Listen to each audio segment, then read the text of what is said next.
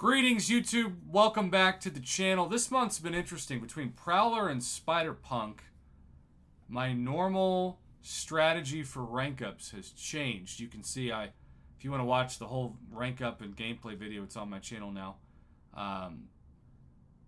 I want to be able to say that my strategy of taking 6 stars to rank 5 is still the best, and when the 6 stars are the best, especially when there are new champions like Bullseye and Onslaught, whew, it gets pretty good. Even like the Serpent and the Destroyer, solid champs to rank up. But when you got champs like Spider-Punk and Prowler that are kind of complicated, seemingly, and a little bit more niche, you get them, and you kind of just keep them. Because if it's not the best of the best, there's so many good champions now on especially Valiant rosters that you end up just feeling like you don't have a spot for them. And I'm going to show you in this video my Battlegrounds deck that continues to be challenged well by people who are just much better at the game than I do, including other Valiant players. But this is my my champion deck. So if I'm going to bring in Spider-Punk, for example, into this deck, I'm going to have to kick out one of these great champs. And even in this deck, I don't have my rank 3 awakened 7-star Gore. I've got rank 3 Shuri and rank 3 Hulk, but not my third rank 3 because Gore is not a better defender for me most of the time than somebody like Dust. I might switch him out for Korg, but Korg is one of those defenders now that so many Valiant players have options for, especially Domino or Bishop or Sunspot. So Korg might be the champ that I take out of this for somebody else. And who knows, maybe I should remove Korg and go with Gore again and just see what happens. I go back and forth.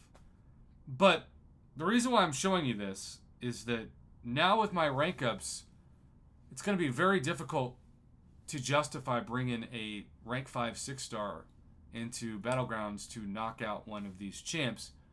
And so because of that, I am becoming more and more selective about which 6 stars I rank up, even though I'm still getting the new 6-star every 2 weeks, because that saves me not only from hunting them, but also from opening featured 6-star crystals, which over the course of several crystals gives me a lot more 7-star shards. So I went into this month thinking maybe I'll take Spider-Punk to rank 5, but I do not think that anymore. In fact, the future of the game is just continuing to develop the 6 and 7-star champions that you're most confident with and that you already use the most. And so in that case, Domino continues to be who I build upon. Now, besides the 1 tier 4 alpha, which I will be able to use on her once I explore 8.4, it's my big motivator right now. I need 2 more tier 6 mutant catalysts and 5 more tier 6 basic and tier 3 alpha. So here's what I'm going to do, and it's the reason why I'm recording this video. Now, I'm just going to go from left to right. First thing I'm going to do is I'm going to go to the Glory Store, and I'm going to do 5 tiers of purchasing for both tier 6 basic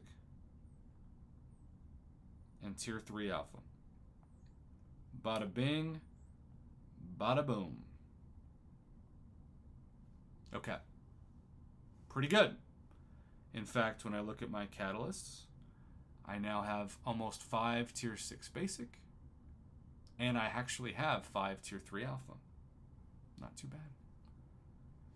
Next, I'm going to go to the Battleground store. I am going to load up another 50, another of the max. And I hate that this doesn't load fast for me now, so it's faster to do that. But doing that, best deal for 6-star SIGs. And then I'm going to scroll down to this. And I'm going to buy all 15,000 worth. And I'm going to keep selecting mutant. And now this is where it gets kind of tricky. Should I go mutant? Or should I go with a different class? But I think because nothing else is formed right now, I'm still just going to go mutant and just get it over with. What that allows me to do now is say, all right, 8.4 is going to be explored hopefully in the next week or so.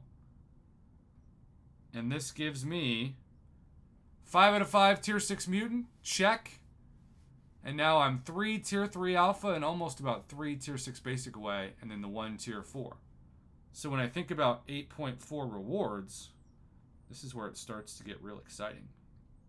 Because when I think about doing the second half of 8.4, what gets me the most targeted, the most excited, is Domino. And this is going to be what helps out there. And then I've got 7 of these.